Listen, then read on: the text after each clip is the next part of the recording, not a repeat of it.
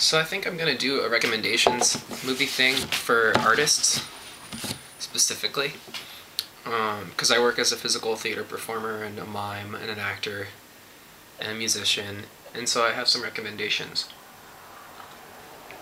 Things that I find really inspiring as a performer, not just as a movie guy, but as a performer. Things that inspire me or continue to inspire me. So recommendations. Well, let's do mime recommendations.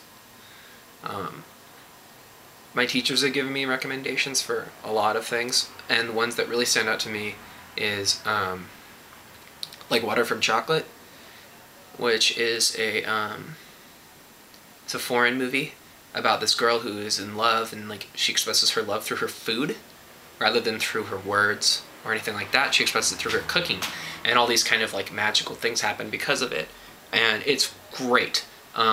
That's like a really good one, very inspiring.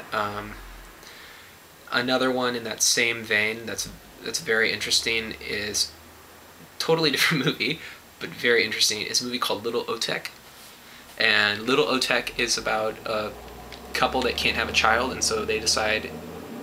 The husband finds a root on the ground, which is funny because I've actually found a root like this before that looks like a person.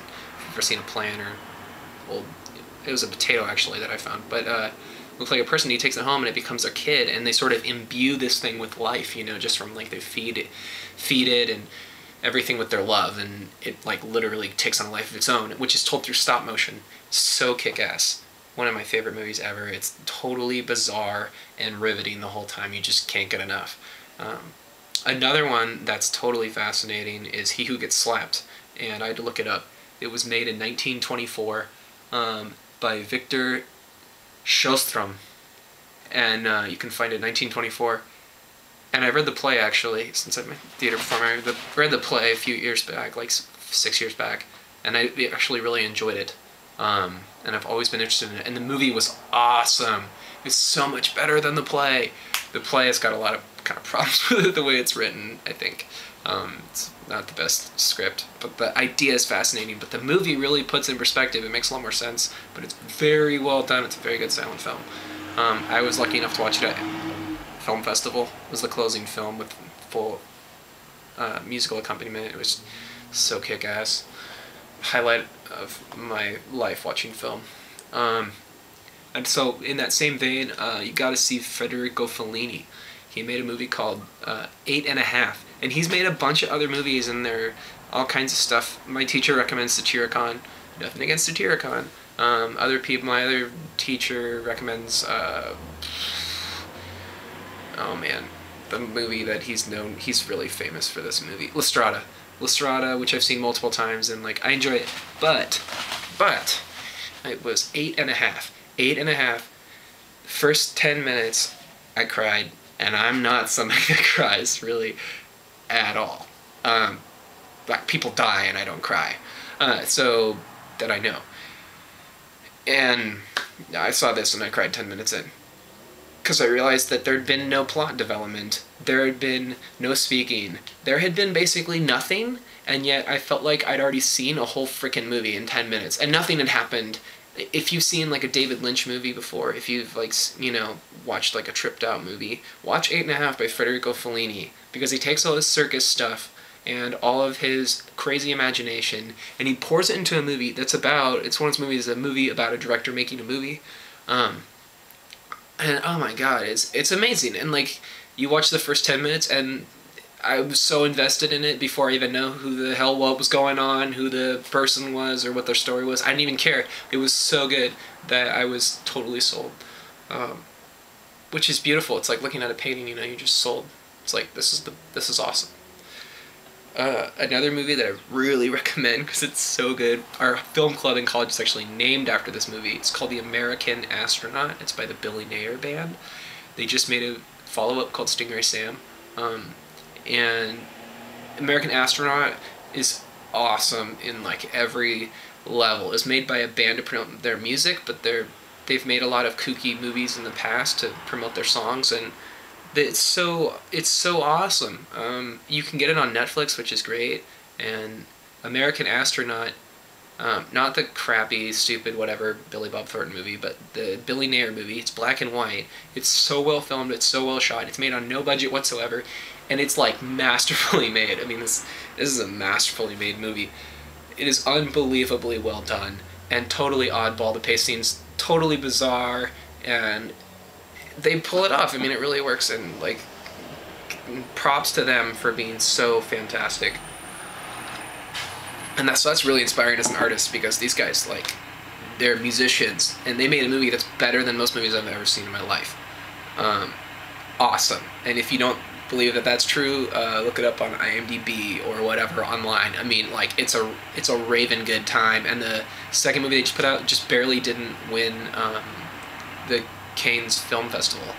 So, or Sundance, excuse me. It barely didn't win Sundance. It lost to Quentin Tarantino because he's more popular. But it's, yeah, some things are just silly like that.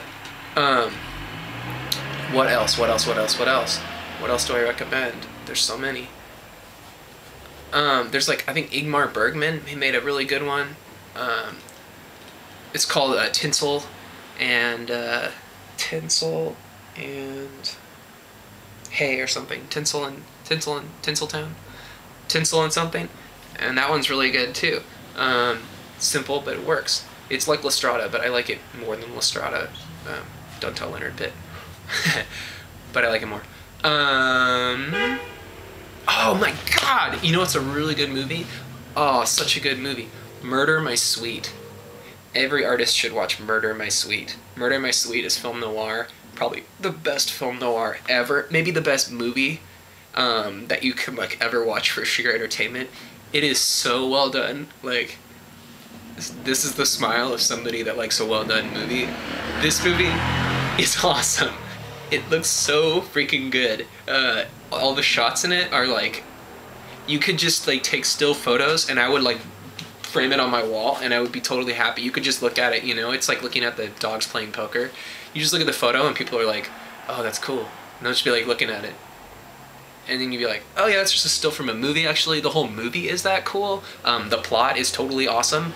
And it's very interesting to watch, which I think is what movies are all about. You know, it's about being interesting to watch. This movie is very interesting to watch. It's exciting as hell.